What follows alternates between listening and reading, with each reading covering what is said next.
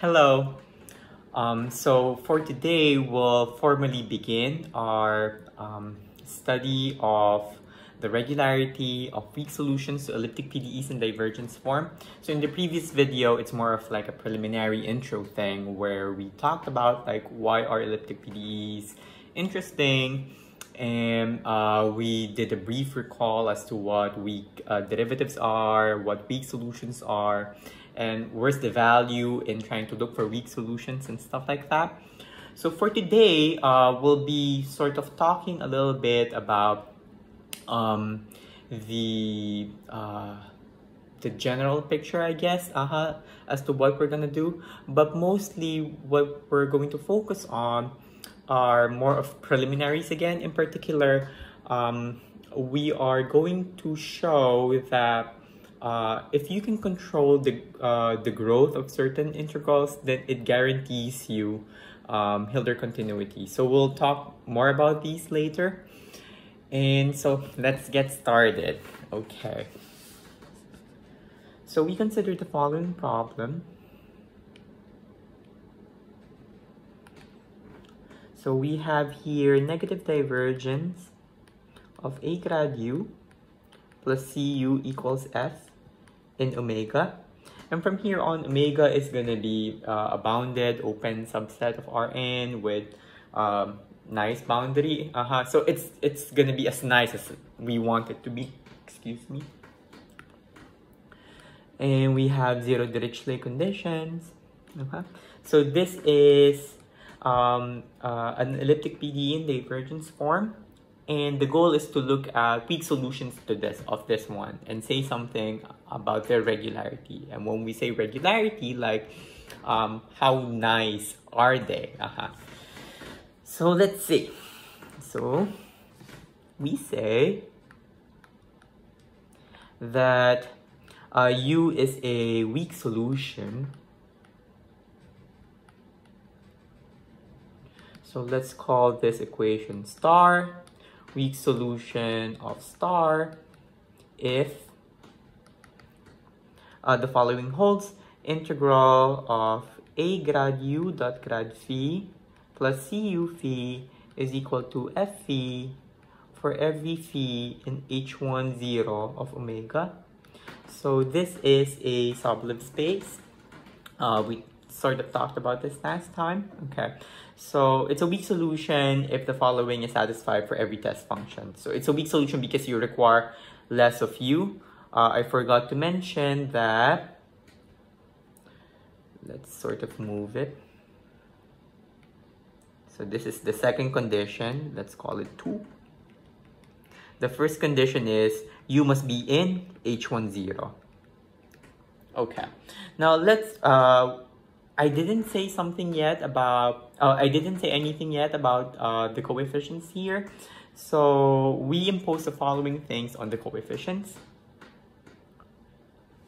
So where, one, we want the aij's, the entries in the coefficient matrix, they're functions of x. We want them to be bounded. So it's in L infinity. So this is bounded almost everywhere. And that the following holds. There exist positive constants, little lambda, big lambda, such that the following matrix inequality holds. Lambda I less than or equal to a of x less than or equal to big lambda I. I is the identity matrix, almost everywhere, x in omega. And what this matrix inequality means is you have that for every vector v in Rn, you have that little lambda norm of v, Euclidean norm of v squared is less than or equal to av of lambda v. So we call this an ellipticity condition in the literature. And I also want to point out that this condition here actually guarantees that A is in L infinity. Okay, I think. Okay. Now the second condition that we're imposing are for the other coefficients. And so we want C to be in L n over 2 of omega. and we want f to be in L of 2n over n plus 2 of omega. Okay, so in the book that I'm using, so I'm using this book. It's Elliptic Partial Differential Equations by Han and Lin. So it's a very nice book. I really like it. So they talk about not just weak solutions to divergence form PDEs, but also weak solutions as well. It's very nice. So in the book, they just mentioned that you need these. So these are the minimal assumptions that you have coming from the Sobolev inequality. Now, and they didn't like say anymore. So what I want my channel to be is it's for graduate students, and I'm sure like we share the same sentiments when it comes to like studying mathematics. Like oftentimes the author would say something like, okay, this is true, and then you'll be like, why is that true, or what does it mean? So the point of this channel is, so it's for graduate students. I'll try to flesh out a lot of the details as much as I can, so that or we could also like work through it together and stuff like that. And I think this was something that I don't know, I feel like I would have appreciated more from my study, although there is some value in working it out on your own. So yeah, there's that. Okay, so going back, let's say so like what the authors say, these are the minimum assumptions so that your equation makes sense. And in particular, what that means is so that these integrals make sense for every test function phi. Okay, so let's just demonstrate why that is true quickly. So let's focus on the first term. So for the first term, this appears as the integral of cu phi over omega. And note that u and phi, each of these are in h10. Okay. Okay, so by Hölder inequality, this is going to be less than or equal to, let's give C some alpha power there to be determined, and that U, this is L2 star, phi L2 star. Now, the 2 star here, this is the Sobolev exponent. And this is the exponent that comes from the Sobolev inequality. So we were talking about last time that being in a Sobolev space gives you better integrability. So W12 a priori is the functions are L2 integrable. But more than that, if it's in W12, you can actually say something more, that it's going to be integrable to a higher power. And that higher power, you can do this, I think. There are some like technicalities, but for our purposes, roughly being very rough about here, U is going to be in L2 star, and 2 star is going to be bigger than 2. Okay. Now, what is 2 star? What is the Sobolev exponent? So here, 2 star inverse is equal to 1 over 2 minus 1 over n. So for our purposes here on out, n is bigger than 2. So we are in P is equal to 2. So we are in the case that P is less than n. Okay, so all the inequalities and all, therefore the P equals less than n case, unless stated otherwise. Okay, so and then computing this, what is this? This is 2n, you have n minus 2. Okay, so that 2 star is equal to 2n over n minus 2. And then we compute what alpha is now. So from Hölder inequality, we wanted the reciprocal of these things, the sum of them must be equal to 1. So that tells us that 1 over alpha must be equal to 1 minus twice of 2 star inverse. So that is what? 1 minus n minus 2 over n. And this is n minus n plus 2. So this is 2 over n, which tells us that alpha is n over 2. So we have alpha is equal to n over 2. So that is sort of the minimum assumption that you can impose on the integrability on C so that the integral makes sense. So n over 2, n over 2, okay. Now you sort of do the same for f, okay. It looks kind of scary, but this is fairly straightforward to do. So f appears in this term here. So the question is, what conditions should I impose on f? Minimum 1, so that this makes sense for every phi. So you do Hölder inequality again, less than or equal to, let's give it an alpha power there. This is L2 star. So we compute directly what alpha is. So 1 over alpha must be 1 minus 2 star inverse. And this is equal to 1 minus n minus 2 over 2n. So this is 2n minus n plus 2. This is n plus 2 over 2n. So that alpha is equal to 2n over n plus 2. And we get this magic expression here. Okay. So, yeah, there's that. Okay, so just a little segue. it's very like validating to figure out like what the author means. And maybe I'm taking away a bit from the experience from you. So yeah, you're free to sort of figure out possibility and figure out why these exponents make sense, or when we're at a calculation stuff that I'm gonna flesh out. Yeah, you can pause and try to work it out on your own. Okay. So our goal, okay. So the goal ultimately is to obtain interior regularity results.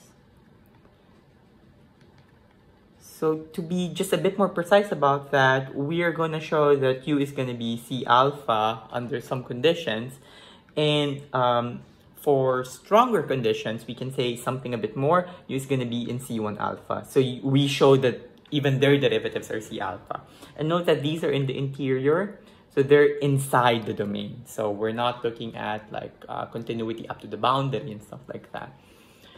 So, and what Han and Lin does, in their book, they sort of divide it into two. So the first one is by perturbation methods, where the guiding principle is so the idea is you compare with constant coefficient equations, sort of. So what you compare per se is you compare the solutions. So let's see if I can demonstrate the idea here. Just a very quick idea. So I'm gonna disregard the integrals, but we're gonna see this calculation soon, but not today. Okay.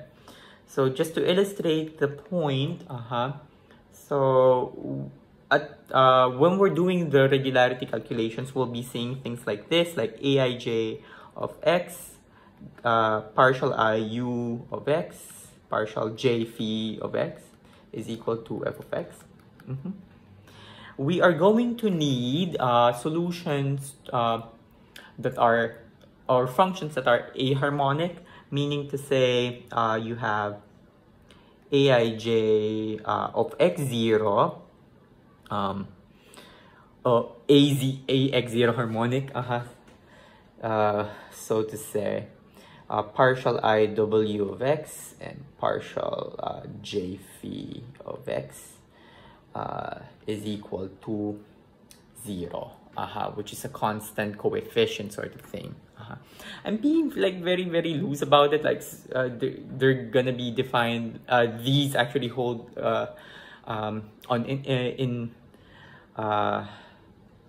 there are integrals present here, but I just sort of want to demonstrate this perturbation thing. Okay. So what we're gonna do here is, so for the first equation, we can sort of write it as aij of x minus, the added terms, let's write it in a different color, minus aij of x0 plus aij of x0. And you have partial iu partial j phi equals f. And then for the second one, you have aij x0 partial iw partial j phi equals 0. So what we're gonna do is we are going to combine certain terms together. In particular, we are sort of looking at this one and then take note of this term as well. So sort of subtracting and rearranging, it sort of gives us something like, so what do we get? This minus this, so this minus this, so that gives us aij of x0 of partial I of u minus w. You have partial j of phi is equal to f minus, or let's make it plus, aij of x0 minus aij of x partial iu partial j phi. So this term just came from this one moving to the other side. Okay, so let's say, now if we have some kind of a continuity assumption on A, then we can estimate this one. So we can sort of control how big this is. Now, and then using sort of like things that you know from constant coefficient equations, we can say something about this term. So in essence, that is sort of the guiding principle here for perturbation methods. You sort of, the idea is the solutions to constant coefficient equations are sort of close to solutions to constant, the solution to equations, the solution to our equation where the coefficients also depend on x, they are sort of close to solutions to constant coefficient equations, provided that they're sort of near each other. So that's like the guiding principle. So that's why we call them perturbation methods. Now, I'm being very sloppy here, I guess, with my calculations. But when we come to these, I'll be more careful and more rigorous in my calculations. But that really is the essence here. So that's why we need some continuity assumption in J, because that is sort of where we're perturbing. So that we're sort of close to constant solutions to constant coefficient equations. Okay, so we're gonna go back to this again. So don't worry. Okay, the next set of methods are gonna be iteration methods.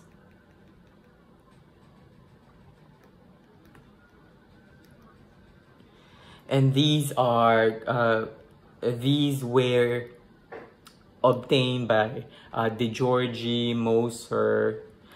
I am not sure if Nash did an iteration technique to prove his result. But these are the people that were able to get Hölder regularity of weak solutions to quasi-linear elliptic PDEs. I think Nash did it for the parabolic case. I haven't actually have looked into Nash paper, but I've seen like treatments on De Giorgi and Moser's technique. And what's good about them is that they do not rely on perturbations. So they do not rely on perturbations. And in fact, because they're freeing themselves from this approach, they don't need strong continuity assumptions on the coefficient matrix. They actually just need it to be L infinity. So no continuity assumptions. Continuity assumptions on A. And they also don't necessarily use linearity. Do not use linearity.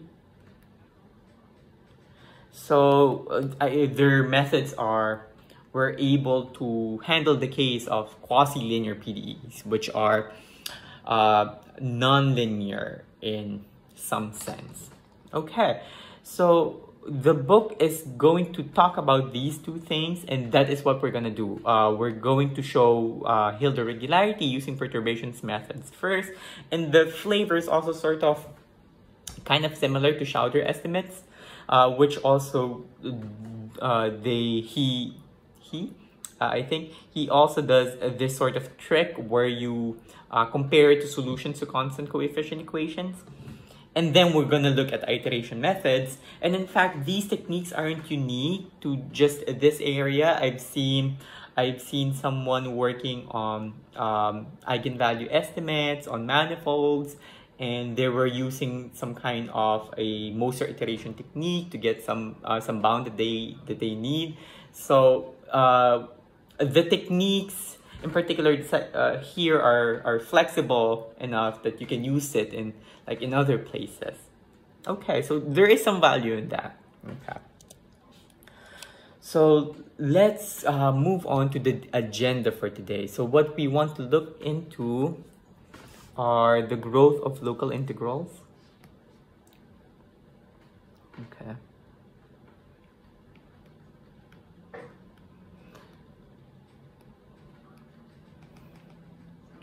So this is the first section of the third chapter of Han and Lin's book. Okay. So let's see.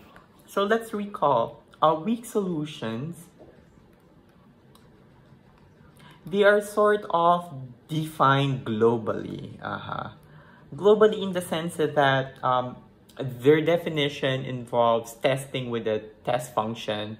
And this testing is an integral of some sort. So it involves integrals. Now continuity is a local concept, yet like you sort of look at neighborhoods of a point. So it's a local thing. Now what we want is we want to show continuity of weak solutions. Weak solutions being defined globally, we want to obtain like a local property for them. Okay. So the bridge is gonna be let's write it down. So the bridge would be by looking at the growth of certain integrals. This can give us insight as to how we get Hölder continuity. And functions that satisfy this particular growth of integrals, they belong in what is called a campanato space. So this is what you'll see in the literature. We're not really gonna like define them here, but in essence, the assumptions that we're going to impose on the integrals, precisely those are what we call functions in a campanato space. And the cool thing is information in something that is seemingly global gives us information that is local. Okay, something like that. Okay. So just some housekeeping here. Let's use the previous one. We still have space. So just some housekeeping here. We omega is bounded, open, connected, subset of Rn. And for our purposes, n is bigger than 2. And for u in L1 of omega, so just a notation, u x0r is defined as the average. So it's the average in the ball centered at x0 of radius r of u. So this is 1 over the big measure of the ball, integral over the ball of u. Okay, so now we go to the first big result. So the first result is this one. Okay, let's use this. So theorem 1.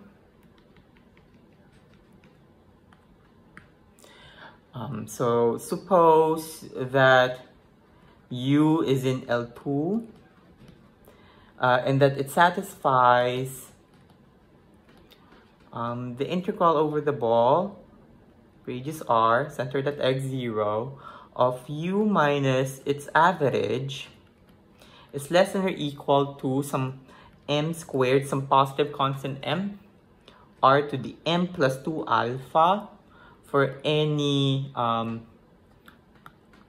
just to be consistent with notation, this is just brx, for any ball contained in omega, where for some alpha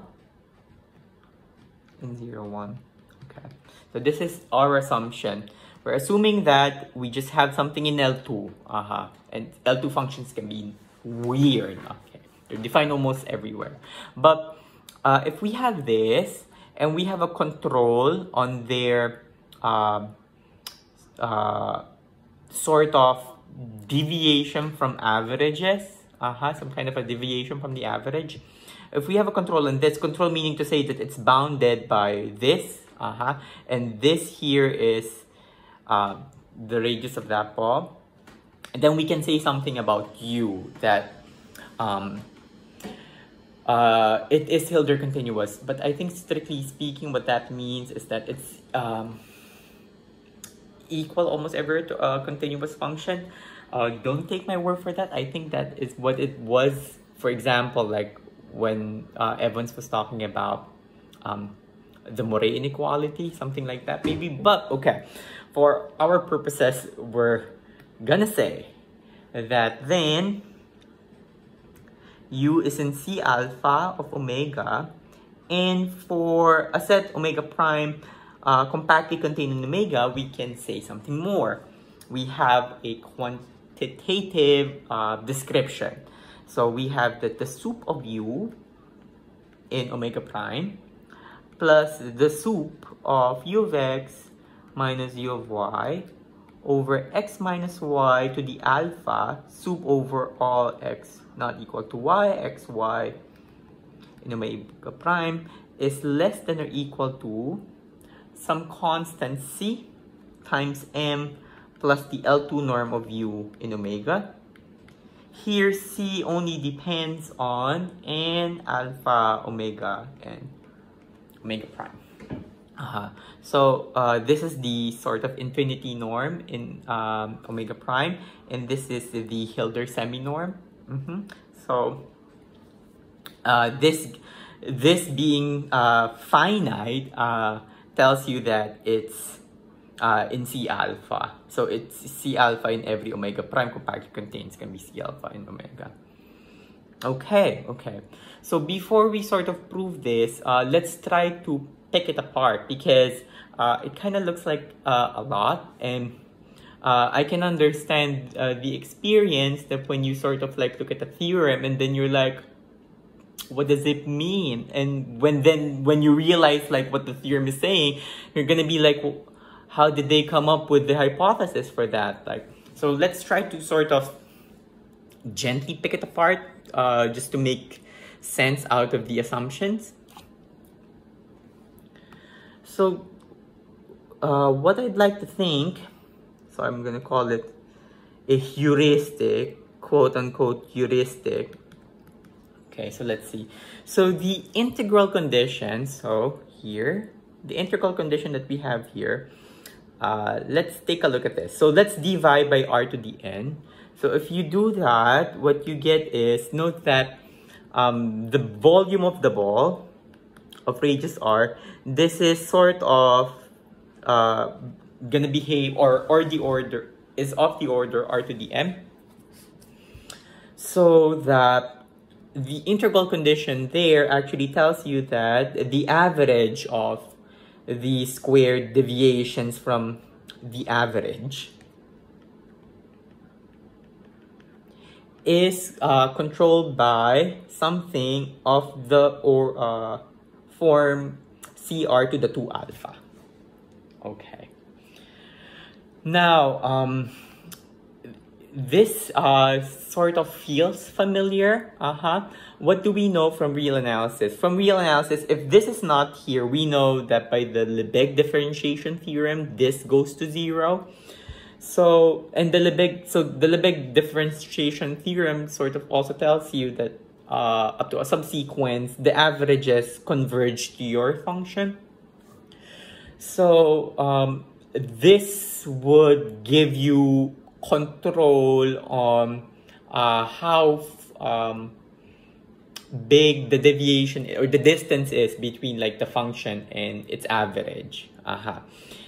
So it's no accident that this is 2 alpha, because at some point we're going to take square root, so it just becomes r to the alpha. And it's no accident that this is alpha, and that would give us the alpha regularity that that eventually we'll get. So the idea is the integral condition gives you this control on these quantities that are sort of familiar from Lebesgue's differentiation theorem, and that result gives you a way to talk about the distance between just these things here. Okay, so that's the first observation.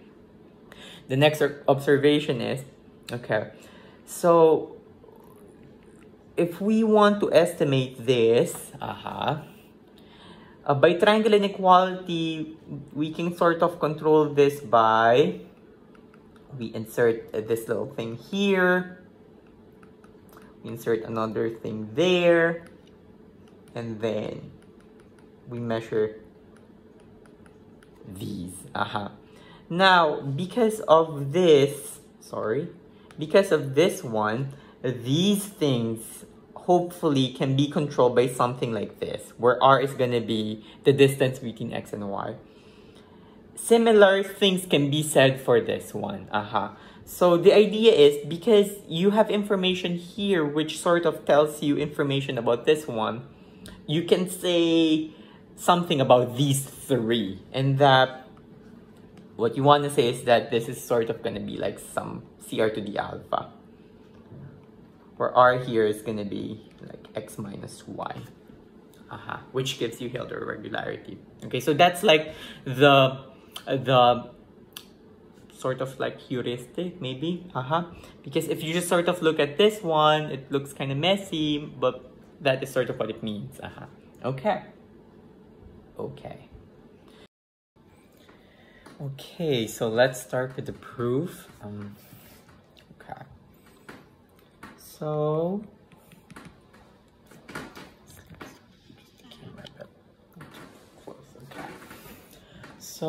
we let R0 be the distance between omega prime to the outer boundary.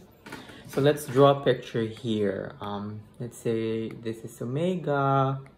Okay, let's zoom that a bit. Let's say this is R0, omega prime, sorry. R0 be the distance of this set to the boundary, which is this one. So R0, let's say this is where it's closest. Something like that. Okay. Now, okay, so let's see. So the proof is going to be divided into two parts. The first one is to show that the supremum of the absolute value of u in omega prime, this is finite. And the other one is to show that it's actually Hölder continuous. It's in C alpha of omega prime. Okay. Now, I just kind of want to point out that, interestingly, a lot of the more challenging arguments for this one comes into proving the first one, that it's actually bounded in something compactly contained in omega. And this is sort of similar to when we go to the iteration methods to prove Hölder regularity, where the Giorgi and Moser one, the meat actually comes into proving that the solutions are in L infinity of like a smaller ball in the domain. Okay, so it was just like a nice observation. Okay, so let's try and prove one. Now, to prove one, what is the idea? Okay, so the idea here is for x in omega prime, we want to estimate absolute value of u of x. Now, by triangle inequality, this is going to be less than or equal to u of x minus, okay, so I'm going to sneak this in, plus this one. And the reason that I'm doing that is, hopefully, well, not hopefully, we will see that because of the integral condition that we impose on u, we can sort of control this by, this is something that's going to be like controlled by something like r to the alpha, And this one here, this is an average. So you have absolute value of an average. You can estimate this by uniformly by the L2 norm of u in omega. So that would give us the L infinity estimate. Okay, so let's go and do that. Okay. So let's see, do I have space here? Okay. So we let x0 be in omega prime, and we fix two radii, r1, r2. Okay. So that when we look at so that everything stays inside omega, I think. Okay, we're gonna say, okay. Then let's look at this quantity here, ux0 r1 minus ux0 r2 squared. And then let's just sort of look into what can we say about this. We're gonna explain later why we're looking at this particular term, but for now, bear with me. Okay. So using the triangle inequality, and in fact Young's inequality as well, this is going to be less than or equal to, and we're going to show it, twice of u of x minus ux0 r1 squared plus u of x minus ux0 r2 squared. And remember that these things are averages for x in the ball of radius r1 centered at x0. Okay. Now yeah, in the book they don't actually show that why this is true, and at first I was like, okay, why is this true? So like what I said earlier, we're gonna flesh out a lot of the details here. The purpose of the channel, it's for like grad students who I know share the frustration of trying to figure out like why is something true, why is something like some line true and some proof. Yes, and of course if you want to like figure it out on your own, you're free to like pause the video and try and see. It is fun, and there is actually value in trying to like work out the details on your own. Okay, but okay, so let's see why this is true. So this is true because if you look at this one, by the triangle inequality, this is less than or equal to this plus this one. Okay, let me just fix my iPad. So that when we square it, what do you get? You get a minus b squared less than or equal to a minus c squared plus twice of a minus c. Oops, why is it doing that? Sorry.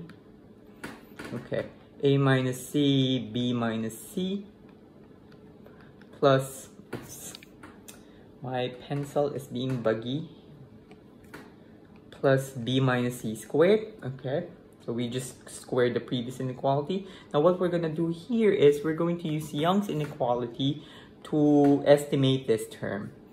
So by Young's inequality, the product of two non-negative things is bounded above by, so this is Young's inequality for p equals 2, 1/2 a minus c squared plus 1/2 b minus c squared. So you multiply it by 2 and then combine like terms, you get the inequality that you want. So you're actually going to see, if you're doing analysis, PDEs, estimates and stuff like that, you're actually going to see Hölder's inequality, Young's inequality with epsilon, Cauchy-Schwarz and stuff like that in a lot of places. So triangle inequality and all. So they are the bread and butter of analysis. Okay. So what we're gonna do now is, let's see. So what we have here is, we have a control on how far the averages are from each other. And they're controlled, this is standard triangle inequality, they're controlled by this quantity here. Now, if I integrate this, know that this is a constant. So integrating that would just give me a constant times the volume of the ball. Okay, but if I integrate here, I would be able to estimate that quantity because it sort of looks like the thing that we have at the start of the theorem. So the hypothesis actually gives us a control on how big these quantities are. Okay. So that is what we're gonna do here. We're gonna integrate with respect to x. So I'm gonna try and make my handwriting nice. Integrating with respect to x in BR1 centered at x0. What you get is, so on one side it's just a constant, and so you get the constant times the measure of the ball, then just divide by the measure of the ball. So we have here u of x0 r1 minus u of x0 r2 squared is going to be less than, squared is going to be less than or equal to, so twice C is some constant dependent on n times r1 to the n. So this is gonna be the measure of the ball with radius r1 multiplied to, so integral over r1 of u minus ux0 r1 squared plus integral over the ball of radius r2 u minus ux0 r2 squared, where note that r1 is less than r2, so that the integral of this over ball of radius r1 is less than or equal to the integral over this bigger ball. Okay, and now we use the condition that we have on these integrals. So this is going to be less than or equal to some let's write it as 2 times constant dependent on n. You have r1 to the n multiplied to, by hypothesis, this is less than m squared times n to the times r1 raised to m plus 2 alpha plus m squared r2 raised to n plus 2 alpha. So this is just by hypothesis, estimating like these terms. Okay, so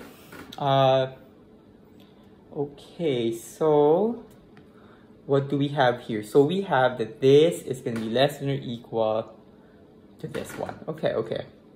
So what is the plan? Let's try and sort of write that out. Okay. Just give me a sec. Okay. So this term here will actually help us, no, not just that term, I'm sorry. This whole inequality would actually help us showing that ux0r is Cauchy, and here r is a decreasing sequence. So r goes to 0. So it's Cauchy, so that it would converge to some like limit. Let's call it u hat of x0. Okay. But we also know that the averages for an L1 function, and u is an L1 function, that the averages would converge to the function itself in L1. So up to a subsequence, you have almost everywhere convergence, something like that. So you sort of also know that this converges to the function in L1. Okay. Now, I'm sort of getting ahead of myself, I'm sorry. Now, from this as well, because it's coming from this estimate, you, aside from the fact that you have this convergence, you can actually make this sort of, you can say that it's something that is quantitative, because you have an idea of how fast the convergence goes. So that combining these, so combining information about this, we can sort of, let's see what I have here. We can sort of say something about the convergence of this to u. And the hope is that we get something that is uniform and quantitative. Actually, I think the way that this would go, we will have some kind of a quantitative estimate, which is like independent of,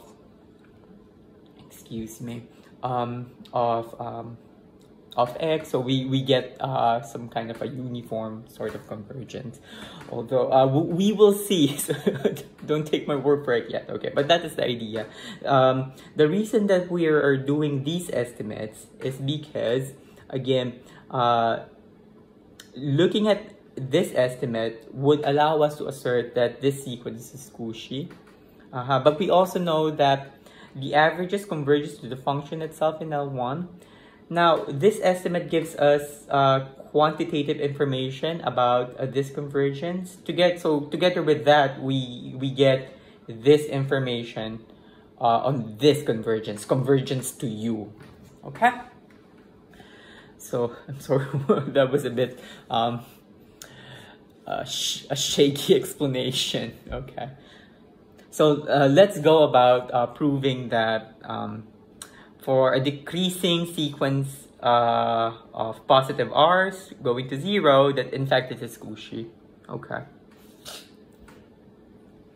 So we let r, choose this color, let r be less than or equal to r0. Okay. We set r1 to be r over 2 to the I plus 1. And we set r2 to be r over 2 to the I.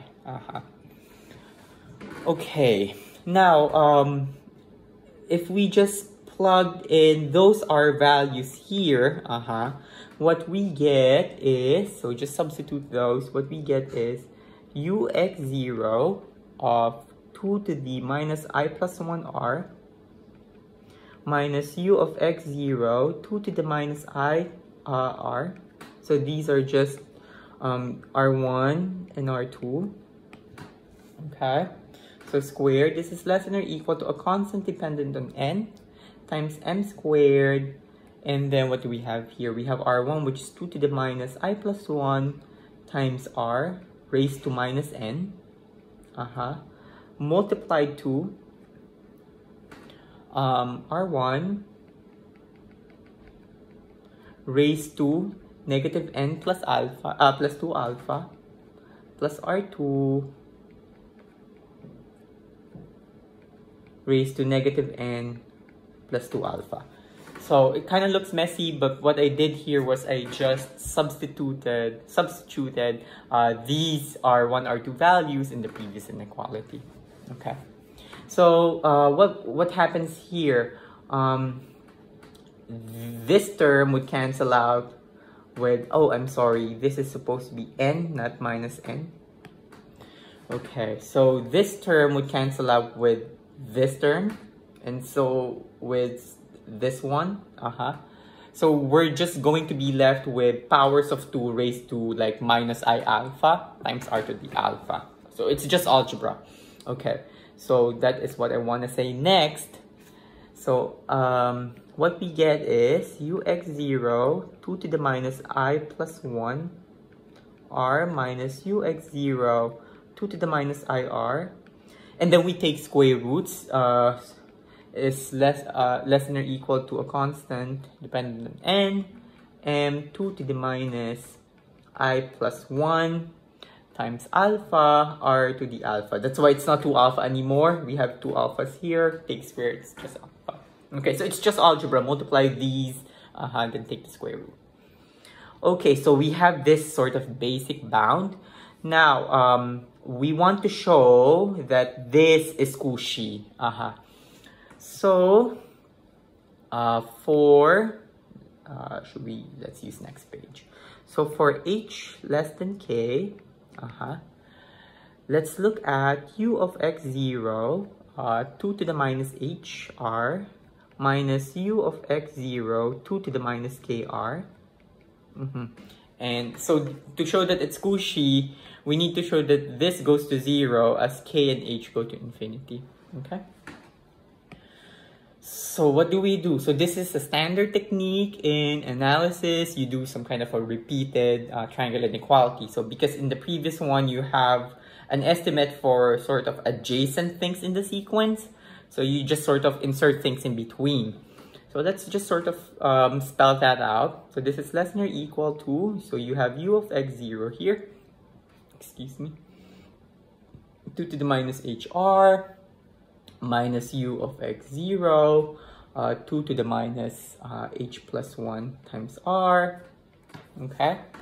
And then you have u of x0, 2 to the minus h plus 1 r minus u of x0, 2 to the minus h plus 2 r, and then you go on until you reach u of x0, 2 to the minus k minus 1 r minus u of x0, 2 to the minus 1 k. Just 2 to the minus k r. Okay. And we know how to estimate each of these terms. Okay, so this is going to be less than or equal to, okay, let me just check my notes. Some constant dependent on n times m times r to the alpha. Okay, so 2 to the minus h plus 1 alpha plus 2 to the minus, what's next? H plus 2 alpha up to 2 to the minus k alpha. Okay, let's factor out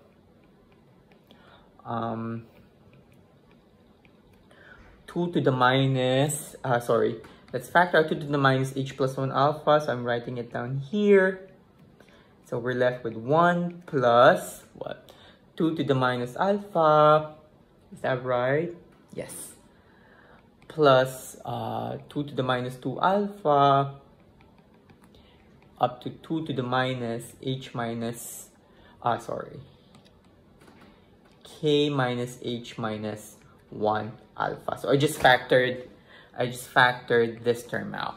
Okay? And know that all of the terms are non-negative. Okay.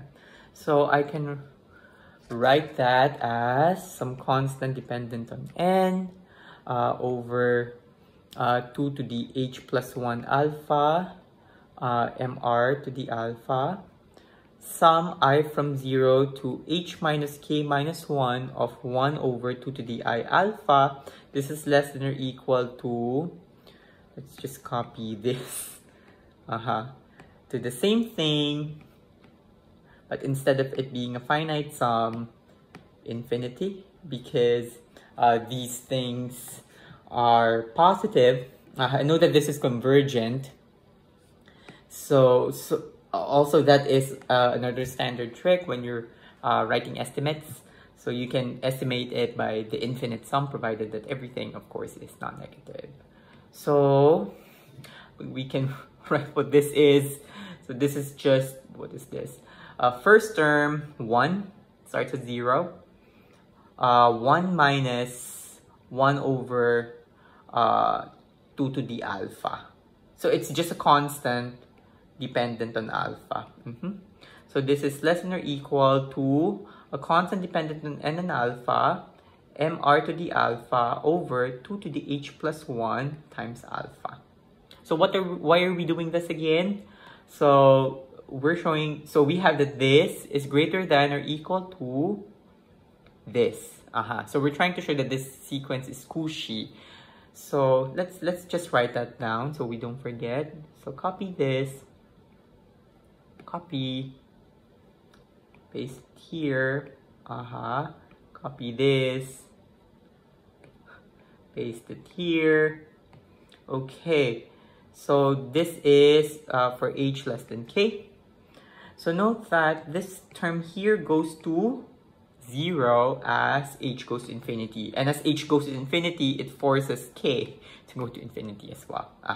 So that tells us that indeed the sequence is Cauchy. So ux0, 2 to the minus ir, I from even from 0 to infinity, this is Cauchy. Okay. Hi, sorry about that. There's just some technical difficulty, so we have to change the camera. Okay, so going back, I was saying that the book was insisting that the choice is independent of R, and they don't really work out the details as much. So we're gonna show that briefly here why that is so. So we write u hat of x0 to be the limit as I go to infinity of the averages ux0 2 to the minus ir. Okay. Now, to show that it's independent of the choice of r, what we're going to do is we're going to choose a different r. So we're going to show that that is still Cauchy. And we're going to show that actually those two limits are the same. So let's use red. So so you choose a different r, let's call it r bar, suppose it's less than r. So from this, you know that u of x0 2 to the minus I r bar, this is Cauchy in r, so that it would converge. So we're calling the limit v. So we let v to be the limit as I go to infinity of the averages u x0 2 to the minus I r bar. Okay? Okay, let's sort of just adjust this a bit.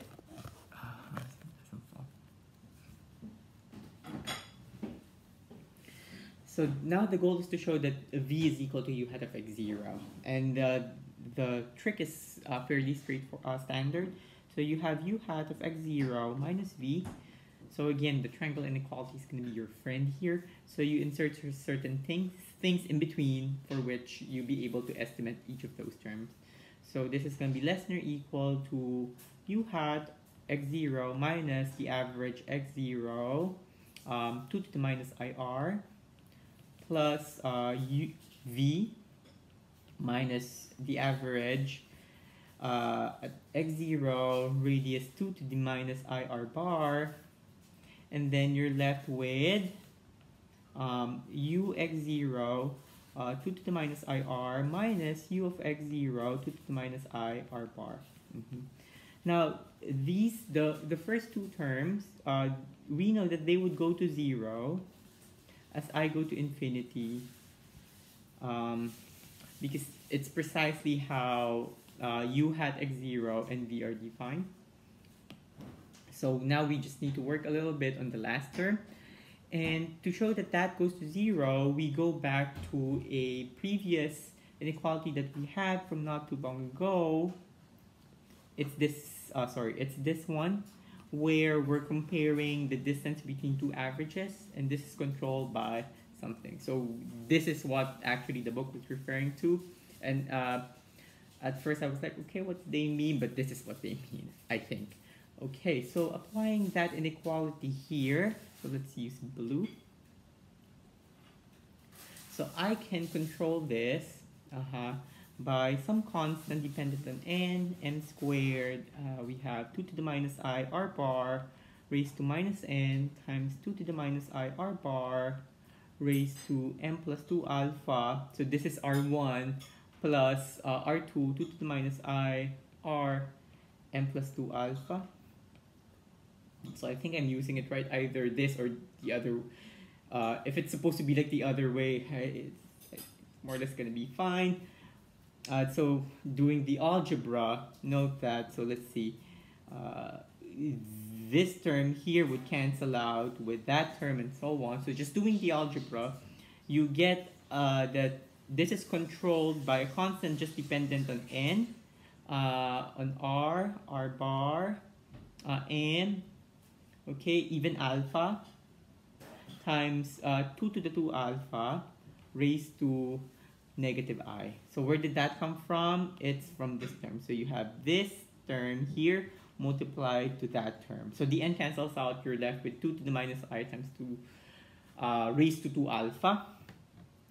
And what do we now do? So this estimate goes to 0 as I goes to infinity. Okay, so that shows, so this is independent of I.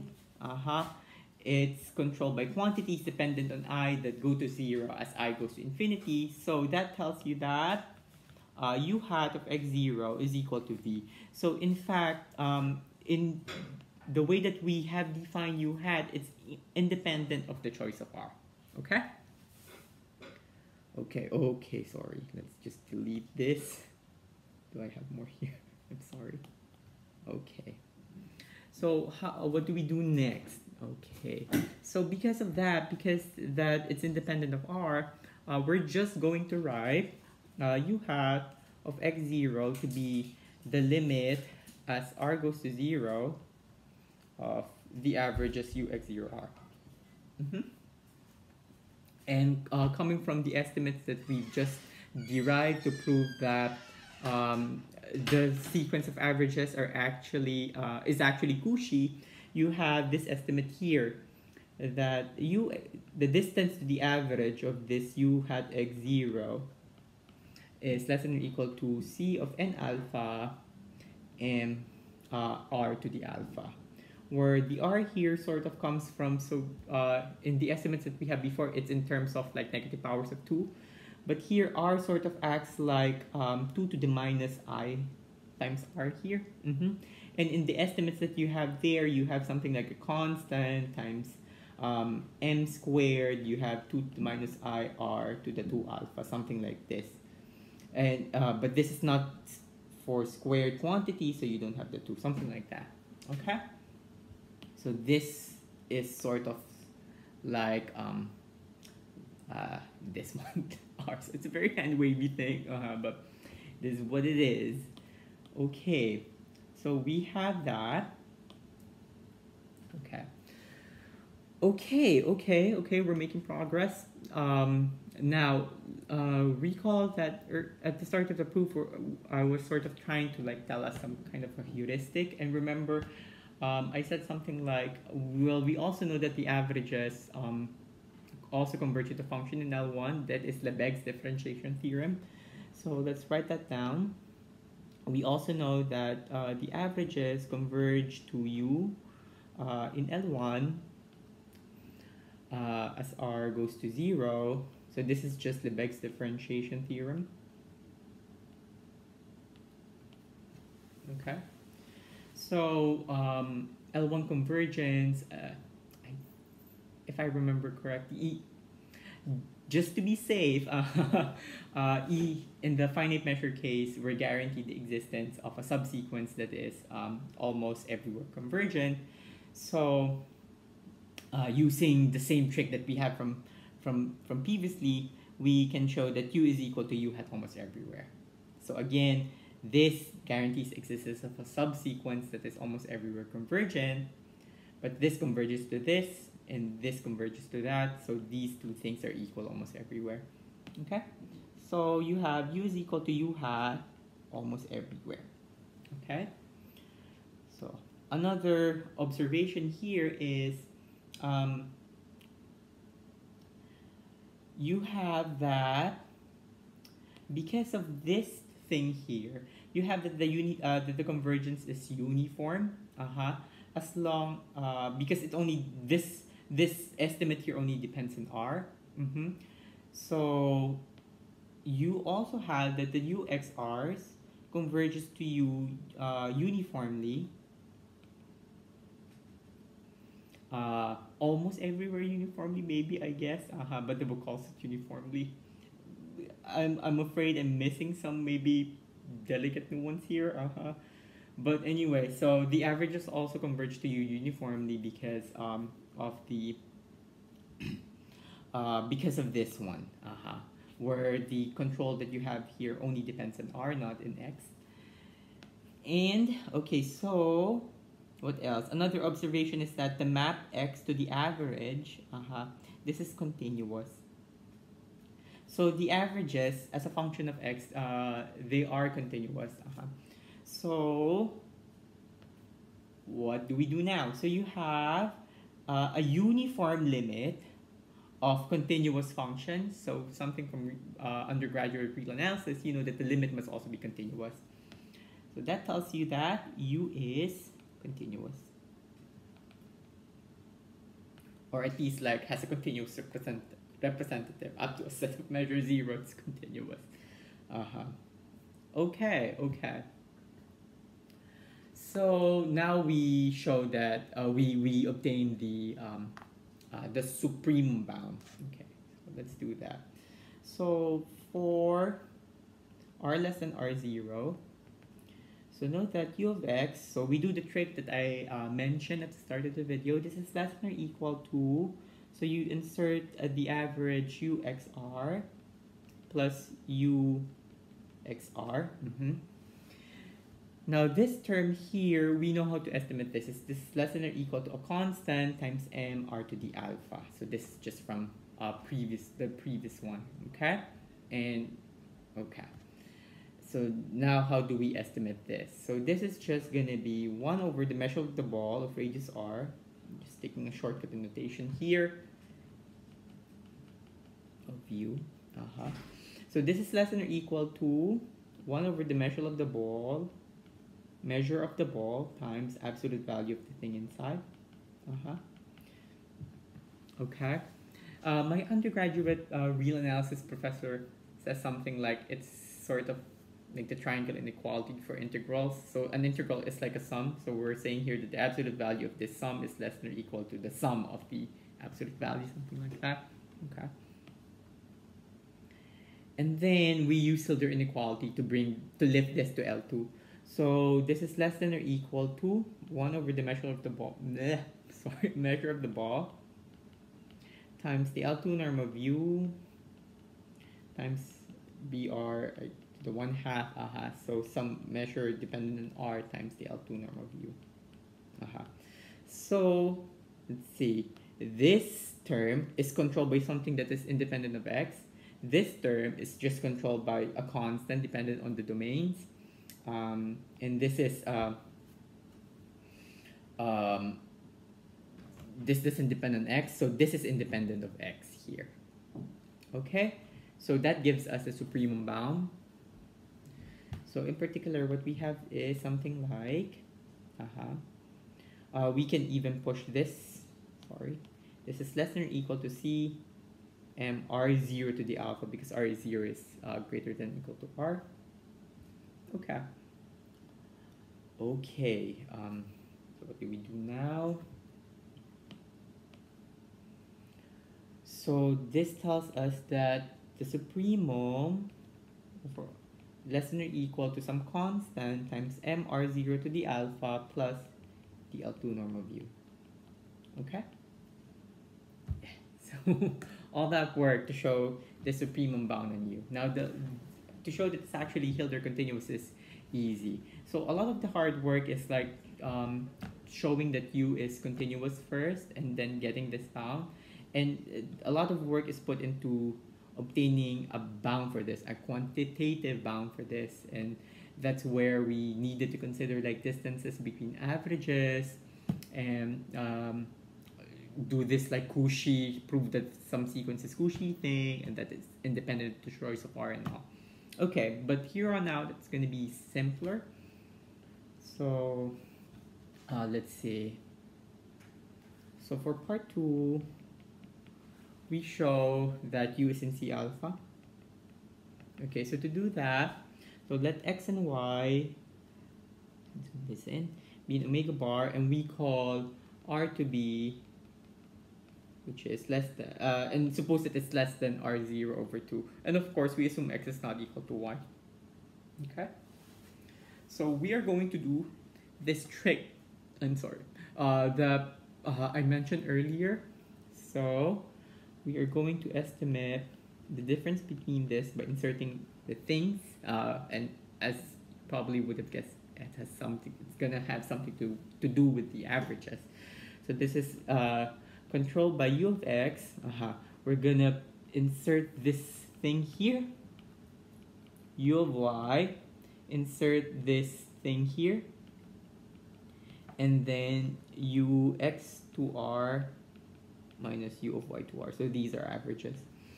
Okay, so you might be wondering, like, 1, why, and 2, y to r. Okay, so to answer the first question, why, it's because at this point, we know how to estimate these terms. These are gonna be controlled by something like r to the alpha. Even though there's a 2 there, it's fine. It's just a constant.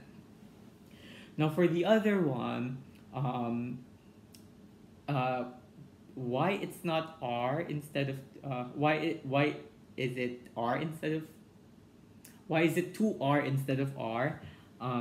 So that we have a bit of room to wiggle. Okay, so let's draw the figure and see.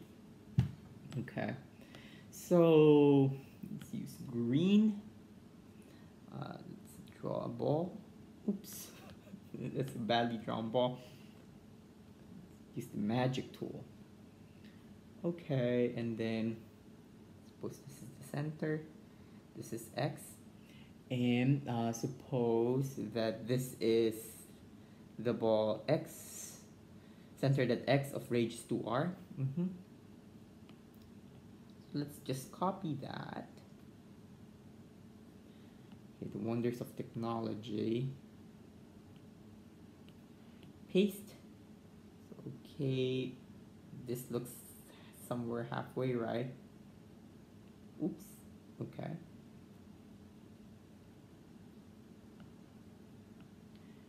And then this is Y. Oops. Y, so this is the ball of radius 2R, centered at Y. Oops, wrong notation.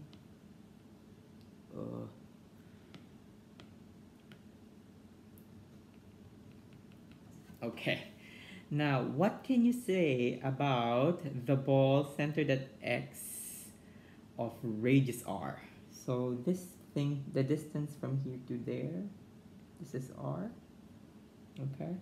This is also R. Okay. So it's clear that, let's use purple. Oops.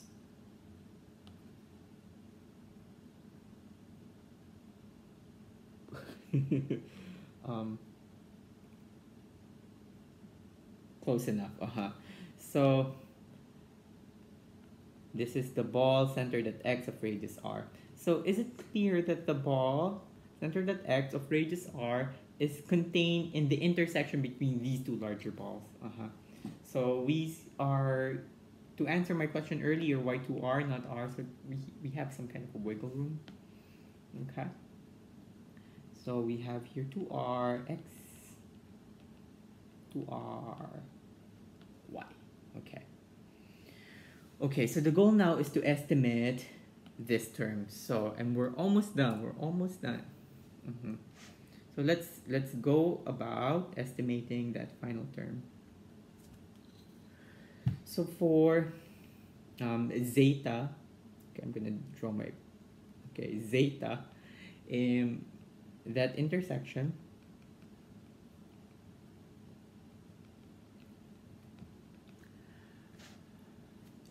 we have the following, okay?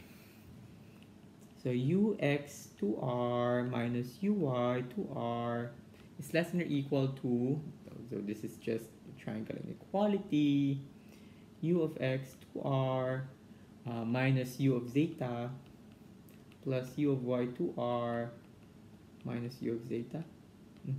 So we do the same trick again. We integrate in, so we integrate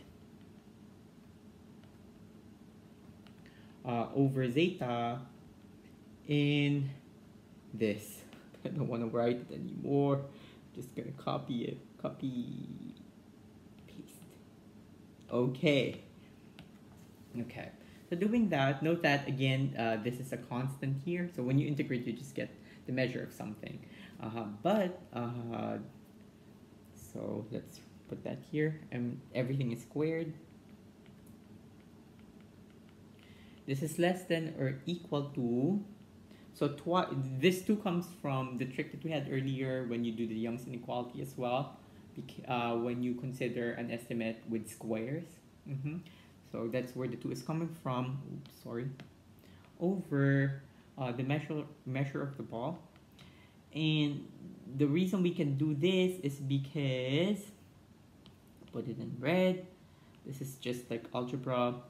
The measure of the ball of radius r centered at x, this is less than or equal to the measure of the intersection.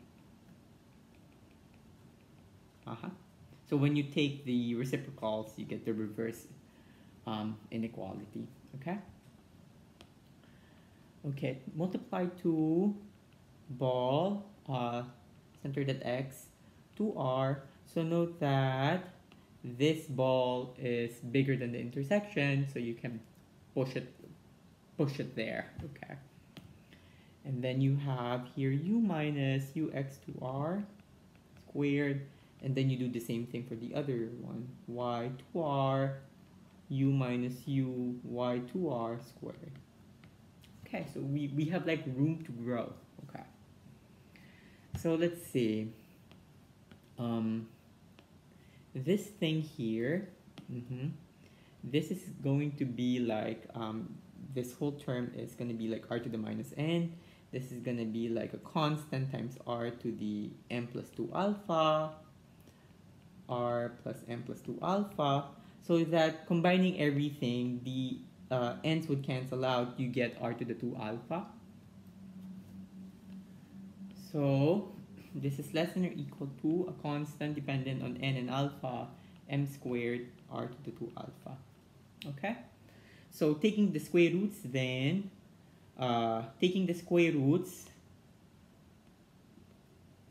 would give you that this difference is bounded by something r to the alpha. So adding this estimate to the ones that we have previously, in particular this one, adding it to that, we finally get that u of x minus u of y is less than or equal to some constant times m x minus y to the alpha. Note that r was x minus y. So we're working with the case when x minus y, the distance between them, is less than r not over 2. Okay, so fairly easy as compared to the other one. Now the final case is even easier. So here we are in the case where the distance between x and y is less than r0 over 2. We're almost there, just the final one. So for the other case, so for when this happens, greater than r0 over 2, okay, so what do we get? So you get u of x minus u of y, triangle inequality, note that x and y are in omega prime. This is less than or equal to twice the supremum of u in omega prime, and we have an estimate for this. Care of step 1, so this is less than or equal to a constant times m r0 to the alpha plus the L2 norm of u. Okay, so what do we do now? What do you think? Well, look at this. So we are in this case where this is controlled by this. So eventually we want this to be controlled by an alpha power of this. Okay, so it makes sense to pull out this one here because this is going to be controlled by x minus 1. So less than or equal to c r0 to the alpha, you have m plus 1 over r0 to the alpha L2. Yes, which is less than or equal to, because of the assumption that we have here, this is less than or equal to some c, okay, and then we choose which is bigger, m or 1 over r0 to the alpha. So we get a constant c dependent on n, alpha r0, maybe n as well. Let's just call it a constant. It doesn't depend on x and y. So a constant times m plus the L2 norm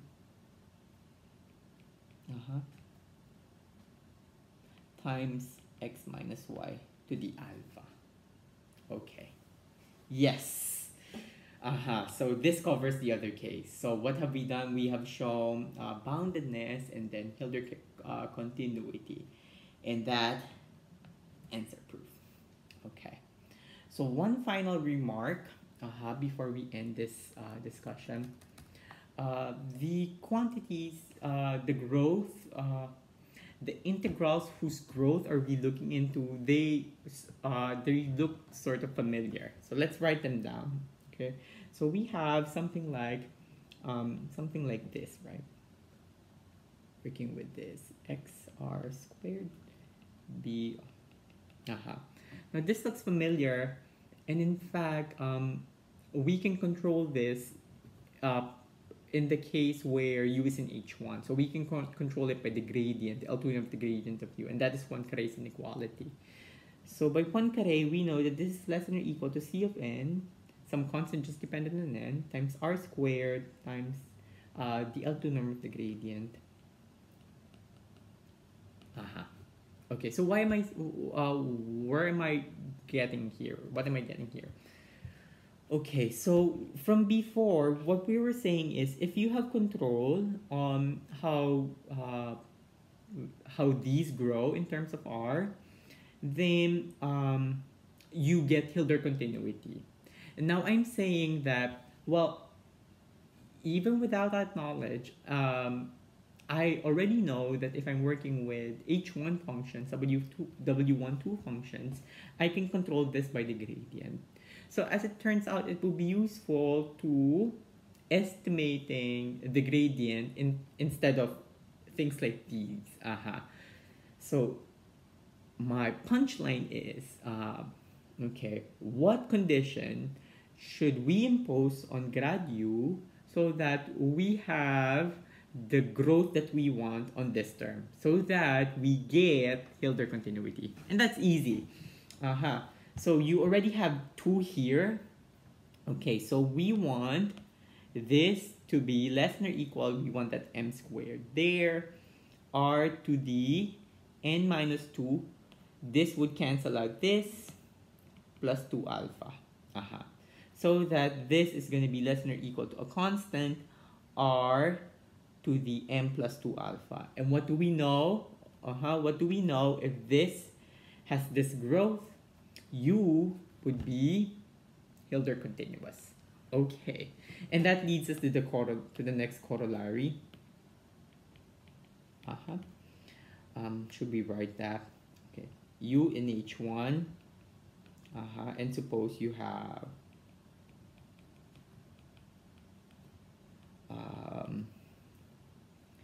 m squared r to the n minus 2 plus 2 alpha. What you get is u is in C alpha.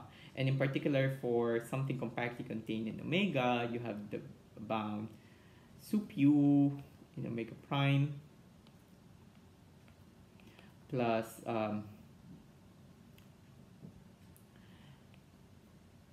the Hölder, let's just call it the Hölder semi-norm of u, alpha prime, alpha omega prime. So this is the sup of u of x minus u of y over x minus y to the alpha. This is bounded by some constant times m plus ul2 of omega.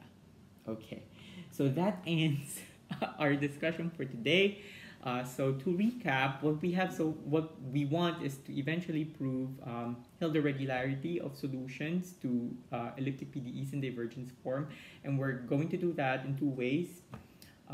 Which is the same ways that Han and Lin did it in their book. So we're going to do it by perturbation methods, where you compare it to solutions to constant coefficient equations, and then we do it by iterative methods by the Giorgi and Moser.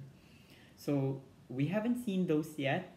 What we did for today is to sort of give a characterization, or more of a sufficient condition to guarantee Hölder continuity based on information on the growth of certain integrals. And that makes sense for weak solutions, again, because weak solutions are sort of defined globally in terms of integrals, but continuity is a local concept. So this is some kind of a nice bridge.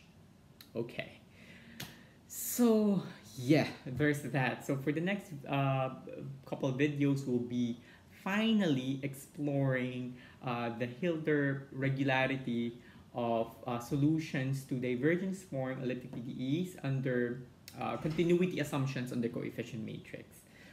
There are going to be some technical lemmas that we are just going to skip and focus mostly on the perturbation part. Okay, so thank you for bearing with me, and I hope you come back again, and we can learn together more about PDEs. Okay, thank you.